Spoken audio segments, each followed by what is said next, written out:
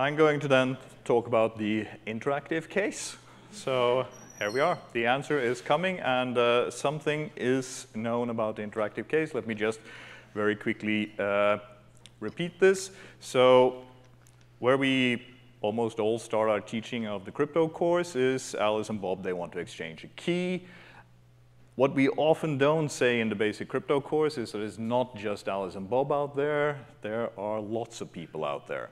So, and this is a problem because we have lots of security proofs that work very well for 2 people, but when you mix in lots of people, we get lots of trouble, as we shall see. Let's just remind ourselves, what are the properties of key exchange? What is the adversary allowed to do? So the adversary, first of all, he directs everyone, because we're trying to give the adversary as much power as possible. And to get as much power as possible, well, we have to allow him to do everything that could conceivably give him an advantage without making his work too easy. Without these trivial queries that we talked about in the previous session. So he directs every honest user. He can inspect keys, and then he gets the real key, or he can test keys, and this is the real or random query. That's where he earns his money, so to speak. He controls the network, of course, and he can also adaptively corrupt users, and this is what really causes trouble for us. Also, let's just remind ourselves what our goal is. Well, we want authenticated key exchange. And I've tried to render it into English, and some of you can probably find some corner cases where this is wrong. Never mind. Once we have a security notion, what we next want is a security proof. We want to prove that our scheme is secure, and this usually takes the form of a reduction. Why do we want security proofs? And there are, well, we had this slide in the previous talk too. The first mathematical answer is why not? It's interesting. The second, and some people actually use this as an argument, if we have a security proof, we know that the adversary in some sense has to tangle with the mathematical problems underlying our key exchange, so we haven't really messed up. Okay? And the third reason you might want to give is that the security proof is going to help us choose security parameters. Because we know that, and then this just saying that we have a polynomial time, blah, blah, blah, it doesn't really help us. We need to be a bit more concrete. So we get this, if you have an attacker with advantage t, using time t with advantage epsilon, blah, blah, blah. And this we can then use to decide security parameters. And then, as the previous talk mentioned, if we can have a tight reduction is one where we don't get a loss of advantage or an increase in time by running the reduction. Then we can probably have smaller keys, and that might result in more effective systems if you actually believe in this provable security and want to use it to choose security parameters. Of course, today no one does, so, well. But anyway, let's just yet again remind ourselves, what is Diffie-Hellman? Why do we care about Diffie-Hellman? Well, because we're going to make Diffie-Hellman better. You thought that wasn't possible, but just wait. So we all know Diffie-Hellman, and in a very simplified case, we can say that the adversary, he's going to promise not to tamper with any messages, and he's also telling us in advance which users he has corrupted. And then we can do a very nice reduction from to prove that this Diffie-Hellman key exchange is actually secure. So what we do is, if Carol, which Alice wants to talk to, is corrupt, then you just run the Diffie-Hellman key exchange as usual. Why? Well, because you have no expectations of privacy for this key. Because Carol, the one you're talking to, is corrupt, so who cares? However, if you're talking to an honest Bob, then you just pick out a Diffie-Hellman tuple, you use the x and the y as your messages back and forth, and then you use the third or the fourth element of the Diffie-Hellman tuple as your key. And as Lisa just explained, Diffie-Hellman says the real Diffie-Hellman tuple is indistinguishable from a random tuple. So you can't tell the real key from a random key. And this, well, then we have security. And all is very nice. And we also have this other beautiful property of Diffie-Hellman tuples. They're re-randomizable. So if I have one tuple, I can very easily create a huge amount of them. And what happens then? Well, for every conversation between two honest people, I can just pick out a new random tuple from my re-randomizations, and I get lots of keys that are all either real or all either random. And this is very nice. We get a tight security proof. Of course, we haven't allowed adaptive corruptions. We haven't allowed the adversary to mess with the messages, so this is too easy. What happens, and now we're going to, the adversary still promises not to tamper with messages, but now he's allowed to adaptively corrupt. That means he doesn't have to tell us in advance who he's going to corrupt. So now the adversary tells Alice, I want you to talk to Carol, and he hasn't yet corrupted Carol. So now our reduction, which is us trying to trick the adversary into solving Diffie-Hellman for us or some other interesting thing, we have to decide on a message to Carol. We have to decide first. The adversary, who can do adaptive corruption, he gets to decide later whether or not to corrupt Carol. Which means we have to commit to something before the adversary makes his choice. We have a commitment problem. And this, one might ask, why is this a problem? Well, because we have to commit first, we can't use the strategy we just used. Because that strategy depended on if Carol was dishonest, we chose our message as G to some exponent. If Bob was honest, we chose our message as something coming from a Diffie-Hellman tuple. Now, when we don't know if Carol is going to be honest or dishonest by the time she gets this message, well, I can choose something from a Diffie-Hellman tuple, but if Carol then turns out to be corrupted, I can't find the key, so I don't know what the key is. And that's a problem. And the same way, if I say, oh, he's bound to corrupt Carol, because that always happens, what if he doesn't? Well, then I've chosen G to the A, and then I have no reasonable expectation that my key is going to be random looking. So this is the commitment problem. We have to commit before the adversary has to commit to corrupting. Now, the standard strategy when you want to do a proof like this is you simply guess, like the last talk mentioned, you simply guess a pair, and you put your Diffie-Hellman tuple into that pair, and if it goes wrong, well, then it goes wrong, but with a certain non-negligible probability, it goes right. But we don't get a tight proof. We get this loss of n squared. And that's bad. So we want to do something really simple, and this is really simple. This is what we do. What we do is we just hash the first message, and then we don't send the first message, we send the hash.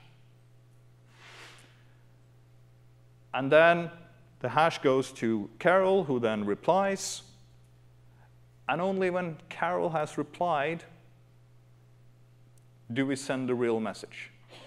The point is that we only send the real message once we know whether or not the one who replied is honest or not. And in the random oracle model, this means we don't have to commit. Because in the random oracle model, we can reprogram our hash. So we don't have to choose the message. We just have to choose the hash value. And once we know what we want the hash value to be, then we can just reprogram the hash oracle. And in this way, we get a beautiful, tight little reduction. And that's kind of nice. Of course, Some of you will then complain, now we have a different protocol, it's not as nice as Diffie-Hellman, because really, Bob here, who now gets the message, he gets a hash, and in the ordinary Diffie-Hellman, once he gets that hash, once he gets the first message, he also gets the key. But in our protocol, he doesn't get the key. He has to first send his message back, and then he has to wait until the message from Alice arrives, and only then is he able to compute his key. So there is an increased latency for Bob. There's also a bit of extra things you have to transfer back and forth. But remember, this is often not a problem because, frankly, you're often transferring something like signatures and stuff. So very often, Diffie-Hellman ends up being a 3-move protocol anyway.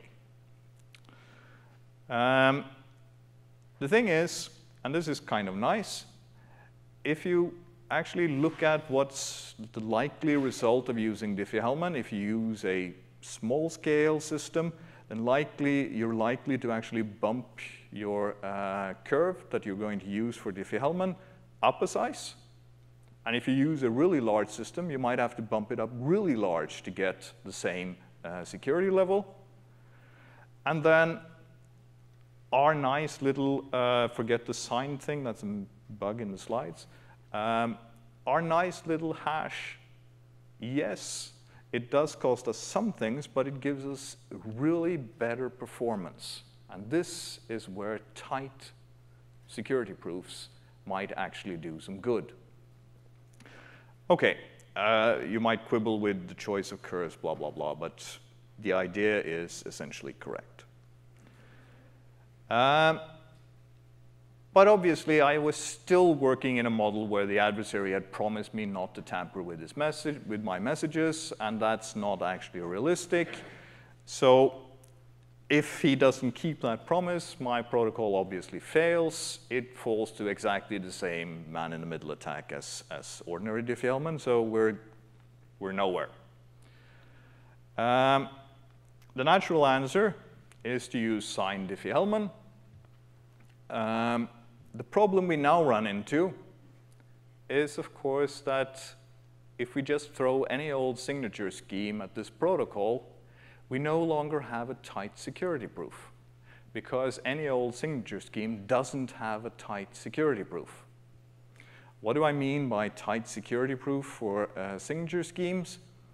Well, first of all, for ordinary signatures, the signature game that we're all used to, that we learn in basic cryptography, well, it only considers a single key. And to see why we get non-tight if we want to consider many keys, consider, for instance, RSA signatures. Well, every one of the users are going to have their own RSA modulus. That's kind of how RSA signatures work. And which one are you going to get the adversary to factor? Well, you get at least a 1 over n. And in this interactive key exchange, where we actually have to guess both parties who might be corrupted, we get n square security loss. When we have to move to a situation where not only do we have many keys, but we also have adaptive corruptions. So we're going to have to do something with signatures as well. And that is, believe it or not, substantially more complicated because of all of these obstacles, right? I'm just redoing the argument that we all heard in the previous talk. So this is all straightforward. All the obstacles. Here is the idea. This is an idea that appeared at TCC 15. The idea is to use a double signature thing. And you've kind of already heard the idea. So what we want is for every user to have 2 public keys. One of them is his real key. That's the one he's going to actually use to sign. And the other is a fake key. And whenever he wants to sign something, he's going to sign it with the real key and he's going to fake a signature for the fake key. The idea in this is that the real signatures and the fake signatures and the real public key and the fake public key, they are going to be indistinguishable. So, since the adversary can't tell them apart, when the adversary says, I'd like to get your secret key, we're going to give him the real key. We can do that because we have the real key of the real key. That's very easy, and he doesn't really expect there to be a key for the fake one, so who cares?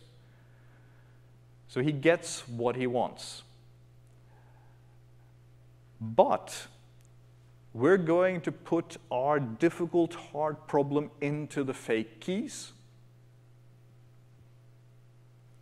Because the real key and the fake key are indistinguishable, when the adversary makes his forgery that's going to allow us to do an extraction, he can't tell the real key and the fake key apart. He can't tell which is which. Which means that when he creates his forgery, it's going to be a forgery for the fake key with probability 1/2.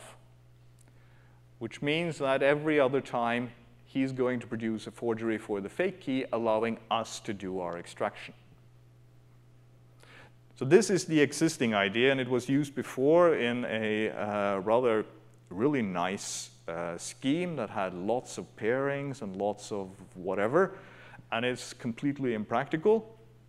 So what we did was, let's forget about this pairing and all the nice stuff. Let's just throw some random oracles at this and see if it sticks. So we did, and we threw it at lots of different signature schemes, and it didn't work, because we need most of these signature schemes that you start with, which are tight with respect to lots of keys, just not adaptive corruptions. They use indistinguishable keys, and then you distinguish keys instead of extracting something. We need to be able to extract something, because somehow it doesn't work with this indistinguishable keys. So we needed to find a real system, and then we found a system, and this is somehow embarrassing. I use this system. I think it's a real old system, and I use it kind of to motivate the development of zero-knowledge proofs in my crypto course. And I say this is completely useless, of course. It's an old system. It's when you want to do discrete log-based signatures in exactly the same way you do RSA signatures. You want to take the hash of a message, you raise it to your secret, and then in RSA, I mean, you have the public exponent, so everyone can check if you did this raising correctly. But in discrete logs, no one can do it. So somehow we need to get some way to check that this raising to my secret key was done correctly. And the way we do this, of course, is with a non-interactive zero-knowledge proof. So we just prove that these two discrete logs are the same. So this is a proof. I stood in my crypto course, and I said that this is a useless course and system. And then a few weeks later, we suddenly realized this is what we need. This always happens. Whenever you say something is useless in mathematics, it shows up somewhere being useful. So, and this scheme, what we do here, and this is actually, I'm skipping a lot of details in this presentation, but the idea here is really simple. What we do is we just combine two signatures, and these are just, the signatures are just the hash raised to some power. And then there is an equality of D-log proof. And we just combine those proofs using the standard OR proof techniques that were developed in the 90s. These really old techniques that still work really well. So whenever you want to do this, you raise the real thing, the hash into your real key, and then you just choose a random element for the fake signature, and then you fake an equality of D-log proof for the fake signature, and then you hash and do your fiat-shamir and blah, blah, blah. And then you connect this, and then you do the real proof for the real signature keys, where you know the discrete logs are equal, and you can do this equality proof. And of course, there are some details that you need to get right here, but this is essentially the idea. Throw random oracles at it, and it works. We get a proof with tight security. Of course, this scheme, well, we can't give a tight proof that we have strongly unforgeable signatures, so we only get existentially unforgeable, and this gives us problems when we go back and put those signatures in the key exchange, so we get lots of problems there as well.